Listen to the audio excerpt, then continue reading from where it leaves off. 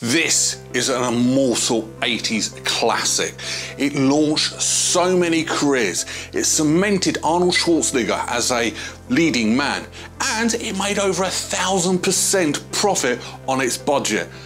What awesomeness is that?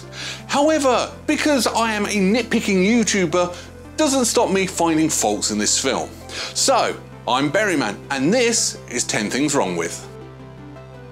The Terminator is a 1984 American science fiction action horror thriller film directed by James Cameron. The film tells the story of a Terminator, a cyborg assassin sent back in time from 2029 to 1984 to kill Sarah Connor, whose unborn son will one day save mankind from extinction. When the film was released to very low expectations, it spent 2 weeks at top of the box office charts. However, its reviews were mixed, if I'm being perfectly honest, with some saying that it was brilliant and Schwarzenegger was perfectly cast, where some was just saying it's just guns, guns, guns with no exposition whatsoever. However, that being said, it has gone on to become a cult classic, maybe even higher than that. But what have I found wrong with the film? Well, here are 10 things wrong with The Terminator. Number 10, Tonight.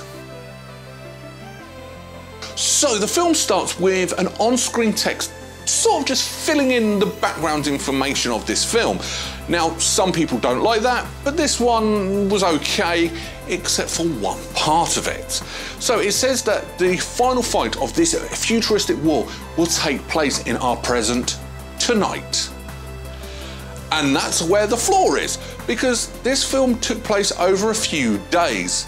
Now, if it happens in one night, I wouldn't have picked it up. But yeah, it does take place over a few days, so the tonight bit sort of is a little bit redundant, really. Number 9, Date.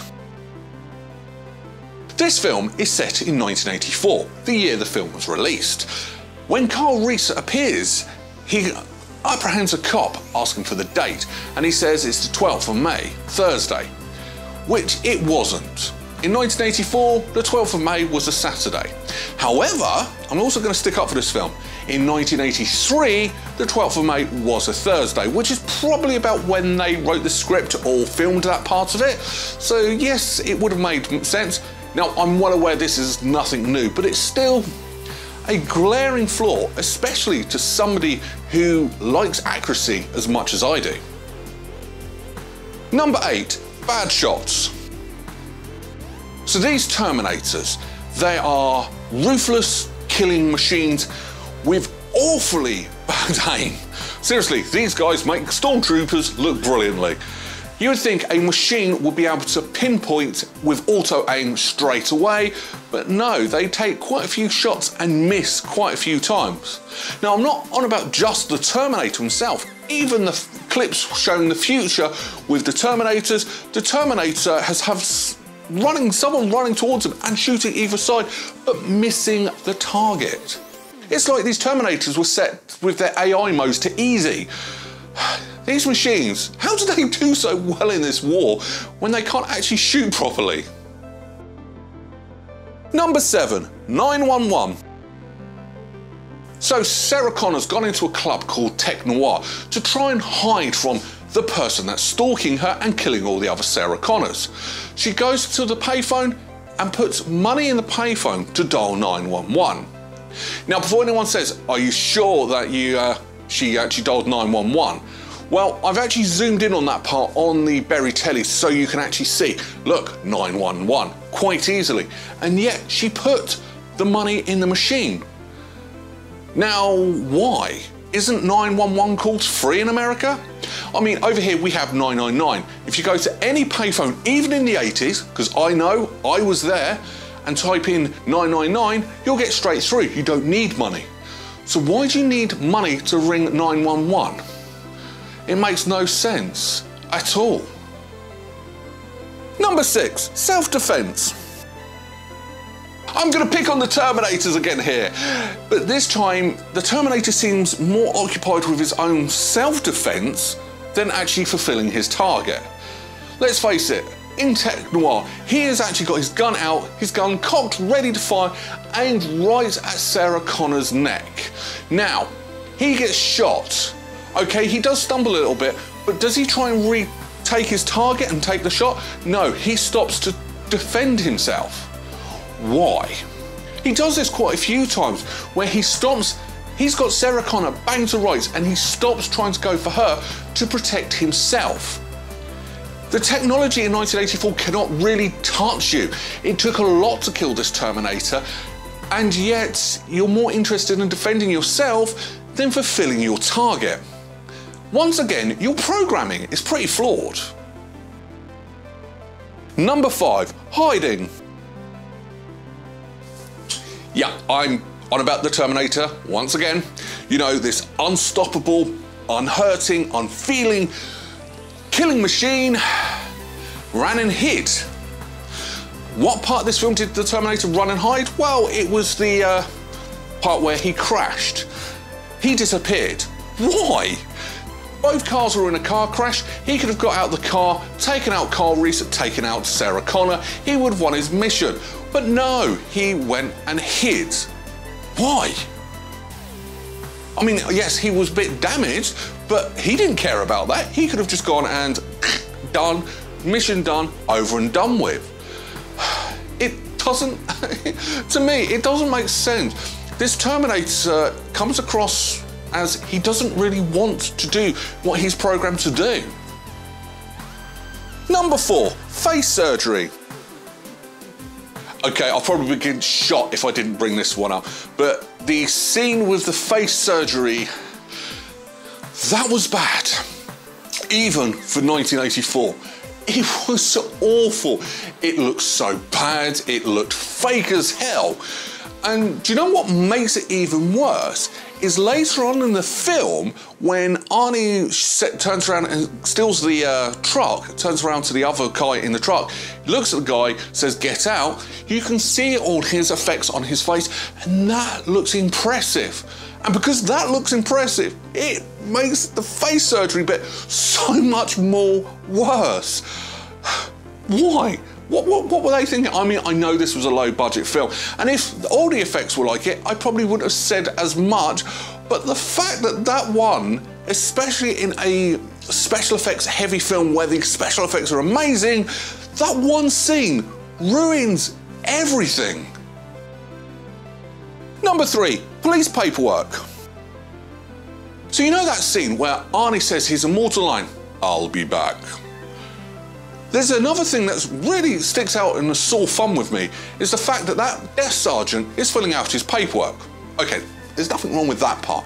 It's the fact that he's using a pencil with official police paperwork. Huh? What's to stop someone just going and rubbing it out and rewriting it?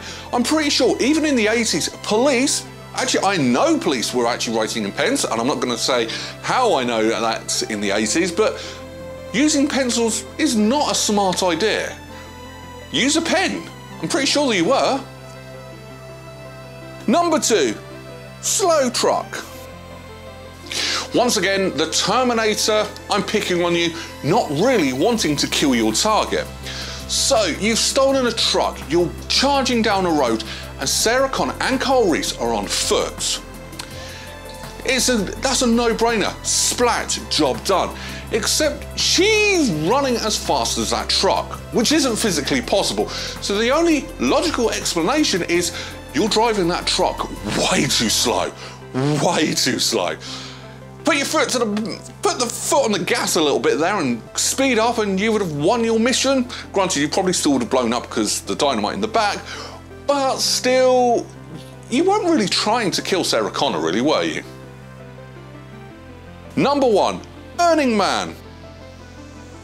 Now, out of everything I've said on this list, this one confused the hell out of me.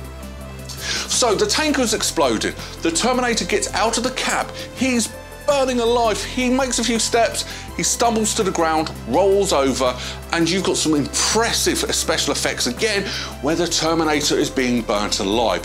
You can actually see the whole skeleton being burnt, the flames are going through the neck muscle and back out the mouth. It is awesome. Except about a couple of minutes later when he stands up, he's standing up from underneath rubble. Where did that rubble come from? Because nothing fell on him. They rolled over and you could see him, and it was like it was a second Terminator there the whole time. That was a big, big editing flaw on that one. Final thoughts. So what do I think of this 80s classic? Well, once again, I am being ultra nitpicky. There's not actually that much wrong with this film, especially for a low-budget film that certain scenes were filmed illegally.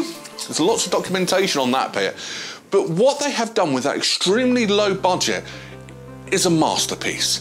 It's very well acted. It's a good story, and in fact that the exposition is done in such a light way, but you understood and followed. I love that. It's not exposition heavy. It's a good story. It's a good thriller story.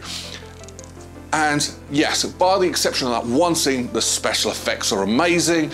The musical score is spot on. The action is brilliantly. And yes, Arnold Schwarzenegger as an emotional killing cyborg was perfect, especially as he wasn't so keen on it when he signed on, but still, he pulled it off, and now it's his most famous role ever. You can't really say much wrong with this film. As I said, if I look at this film as a whole, there's only that one majorly thing wrong with it, which ruins the whole film, and that's that face surgery. The effects on that just ruin the whole thing. Other than that, yes, I enjoyed this film. It's a brilliant film to sit down and watch and enjoy. So what am I going to rank it? Even though it is an 80s classic, I can't give it the 10 out of 10 because yes, that one really bad special effects scene does put a dampener on the whole film. But I'm not going to be overly harsh. I am going to give this a 9 out of 10 berries. That's my opinion anyway. What's your opinion? Let me know in the comments below. On to next week. So what are we doing next week? Well, I am going to do the James Bond films. Now, I know I've already covered Casino Royale. Which one am I going to cover? Well, take a guess in the comments, but find out next week. Till then, take care. Bye-bye.